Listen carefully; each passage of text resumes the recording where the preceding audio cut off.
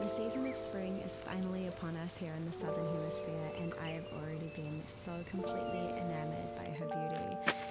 Just feeling the slight warmth and softness in the morning air, seeing the tuis dance in the pahurakawa trees outside of our bedroom window. The air just feels thick and textured with the possibility to begin again, to re-meet yourself, to take all of the newly integrated seeds of winter's reflections and embed them in the soil. This year, me and Daniel decided to plant some wildflowers in the little soil patches up by our house. We laid down a few bags of topsoil and compost because the soil up here is quite sandy, and we sprinkled down a bunch of different wildflower seeds.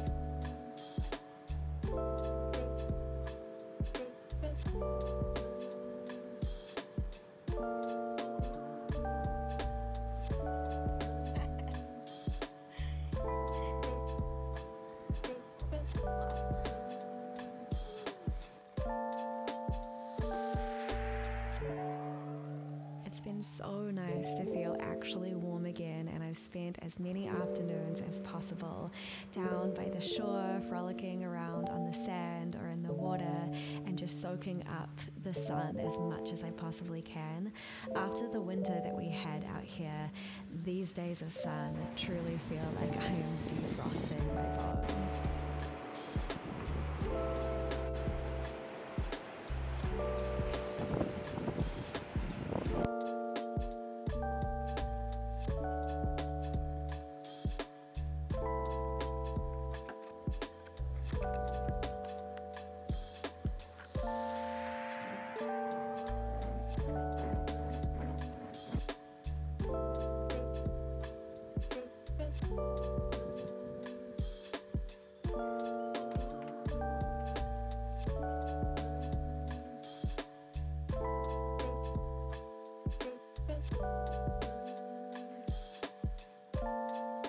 We just got back from our first swim of the spring and it felt so delicious. Oh my gosh, I didn't realize how much the sun actually just makes me come alive. I used to always consider myself such a winter gal, but honestly, spring is well and truly my season. It's my birth season as well. I have such an affinity towards it. I just feel so inspired during this time of the year, and I'm super excited to see the sun again after what feels like a freaking lifetime of not seeing the sunshine. It's so nice to be out there. It was so warm. The water was really lovely and warm. I just got back and I rinsed my hair out under the hose outside. I will have a shower later as well, but I wanted to show you guys part of what I'm wanting to incorporate more into my routine, and that is a little bit more hair care stuff. I always notice that spring and summer, my hair gets super damaged just from swimming a lot and being in the ocean and washing my hair quite frequently because it's always salty or sweaty or something. I just really want to take better care of my hair, and I've been trying to grow it out for a while, and it has grown quite a lot, but I want to see if I can have it really long and healthy, because I have had it really long before, but it was super unhealthy.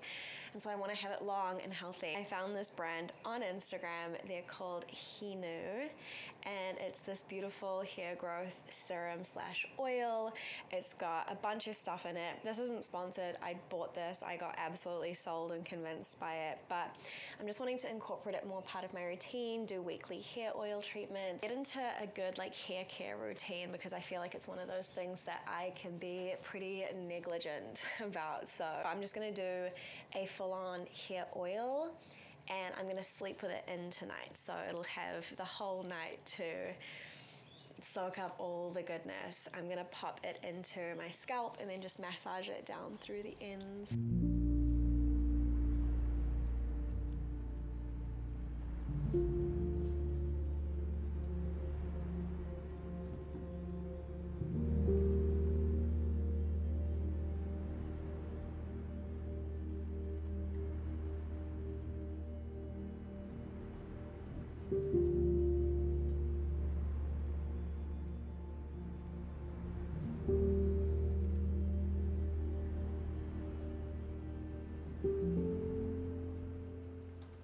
Something I started doing even before I got this hair oil has been trying to give myself like scalp massages. This has been kind of in conjunction with gua sha. I realized when I started using the gua sha how much tension I had in my scalp, especially in the temple area and kind of in this band that wraps around here. Oh my God, like there's so much tension that I have there and I have no idea why. But I've been kind of massaging like these corner parts with my gua sha. But when I do a little scalp massage, I like to just get my fingers in and just rub the sides of my head and do a combination of like rubbing around with my fingers, but also like getting my fingers on a spot and like moving the skin around my scalp. I don't know if you can see that. It's like, but it feels so good. So I really do love the ceremony and the ritual of these more physical self-care practices and just taking the time to give yourself like a self-massage is just the most generous thing that you can do for yourself. And one of, I think, the biggest ways that we can really like show our love to ourselves is taking the time to like rub your body in ways that feels good. Honestly, for like most of my life, I think on some level I've been subtly just disassociating from my experience, reclaiming these more physical, tangible self-care practices like hair care rituals, skin care rituals like the gua sha and also moisturizing my body really regularly. Like all of these things I feel like really help to just bring me back into this embodied experience and really appreciate my physical form for what it is and to really honor it and almost worship it in a way. And also self-massage just feels so good.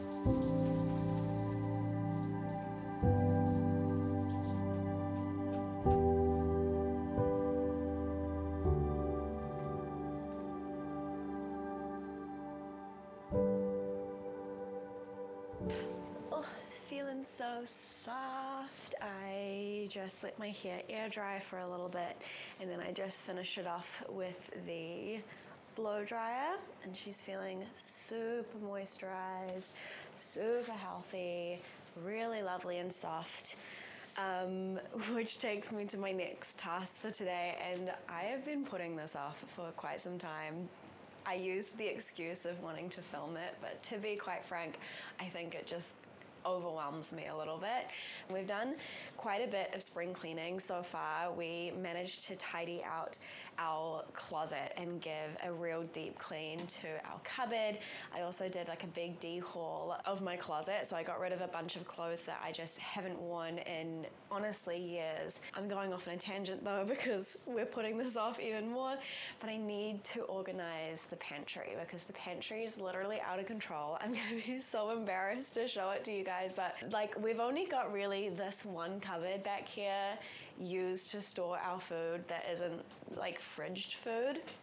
and it's a very tight space, and so it gets very crammed, and there's just like a lot of stuff in there, and it's really unorganized, and I've been meaning to organize it for a really long time, and I wanted to get some pantry organization stuff to help, and we went and got it from Bunnings, I think it was. It's just this kit of click-clack containers.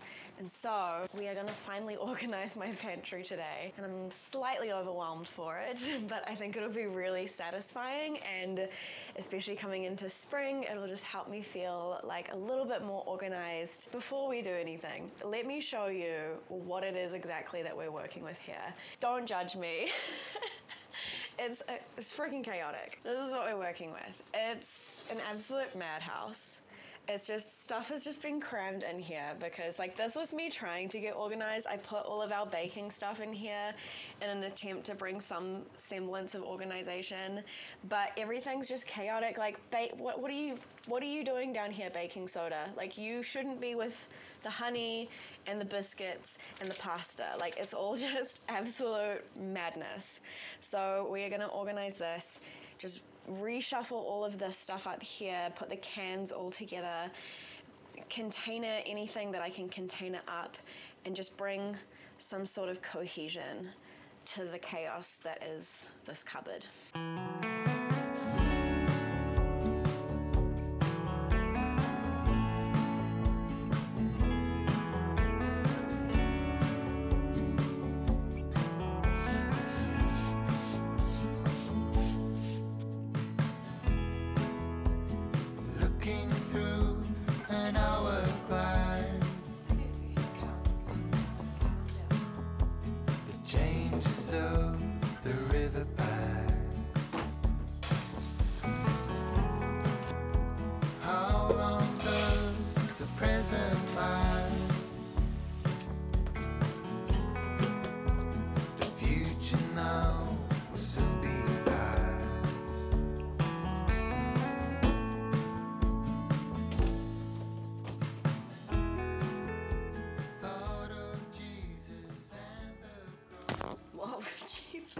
Sorry guys. This is a very, very satisfying thing to look at. Up here is still a little bit crammed, but it's actually pretty organized. Like, everything's like stacked and kind of placed. There's just like this basket up here which just has like miscellaneous snacky things. I've got my flour jar. I got a jar of that. This is just baking stuff, nuts and seeds, rice, miscellaneous, big beautiful container of our granola. Why do I have 4 individual open chocolate, salt, and this one is sugar? It's a little mixture of, oh my god, can you just stay? It's like a mixture of like refined white sugar and raw sugar, because to be honest I couldn't be bothered separating them. But yay, pantry is organized. It makes my brain just feel so clean. I'll show you the organization of our bedroom closet because that is looking so nice. I'm very happy with that. So we did this maybe last weekend. So this just used to have like a bunch of stuff in it, but now we've just got my clothes on this side, Daniel's clothes are on that side. I've really culled it down to just like a few pieces that I really, really love, and I love it because I feel like now I can see like every single item of clothing that I own, and I feel like I'm more likely to like actually wear them now that I can see them. And then just like washing basket just slides in there just like that. And so it's very organized and very clean, and we like wiped down the walls because like, oh my god, the back wall was just covered in mold. It was kind of crazy. Daniel's side, we've got the dehumidifier down here just because we only really use that in peak winter, and so that's tucked away. Daniel's clothes, just a bit more organized. Just like no clutter in here, which is really nice, except for up here. I've got my film camera, which I haven't used in a while. I've got a frame that I need to fix. And I also did a cull out of my shoes. So now I only really have like, what is it, 1, 2, 3 pairs of shoes up here. That's organized. The cupboard / closet in the office is a bit more put together. Just feeling very good about all of that.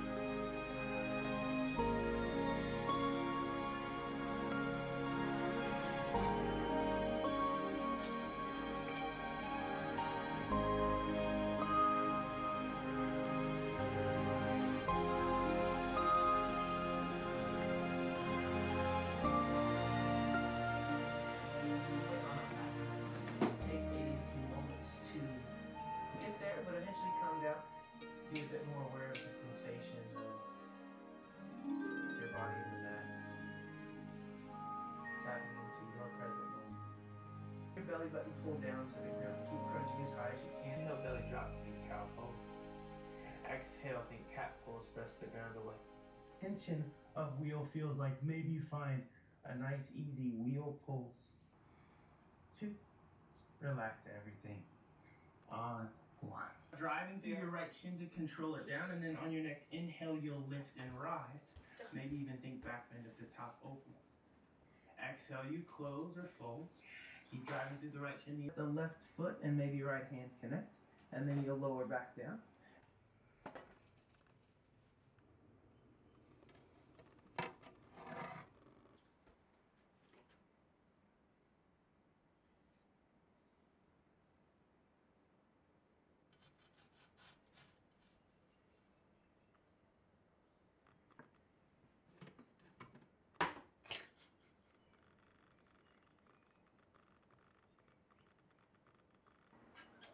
Like, it just feels so healing.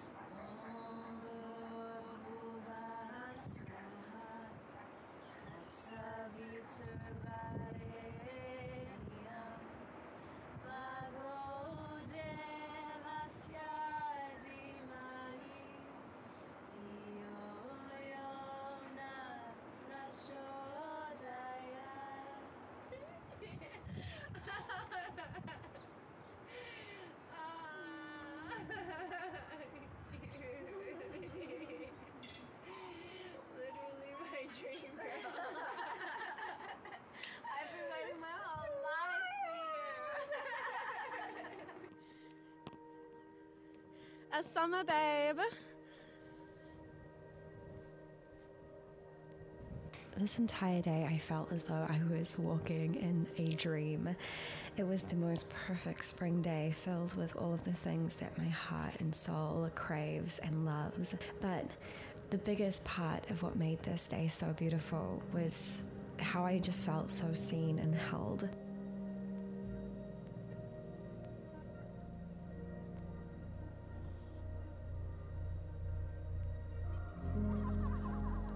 Lately, I've recognized how some of the deepest forms of healing that I've experienced hasn't been within the portal of a practice of yoga or of meditation or breath work, but actually through the portal of sisterhood and friendship. Through being recognized in ways that I never thought were possible. The depth and magnitude of love that I've received from my sisters and from my friendships has felt like such an answer to a prayer.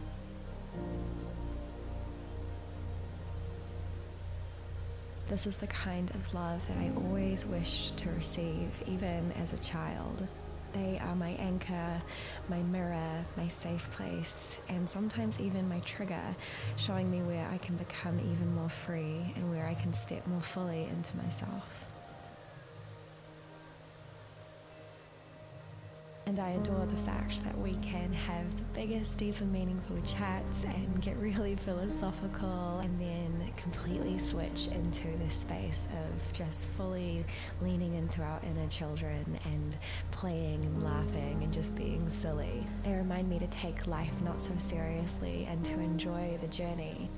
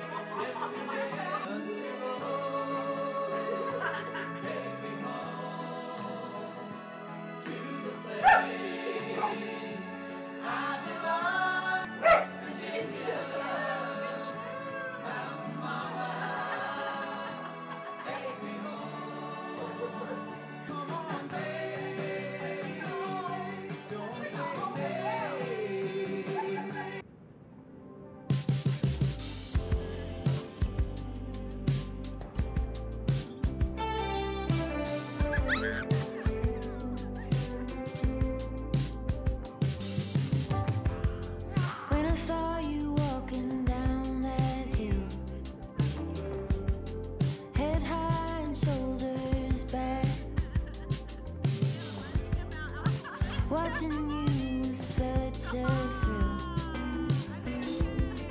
All that I could do was laugh. I couldn't hold it back. I couldn't hold it. I couldn't hold it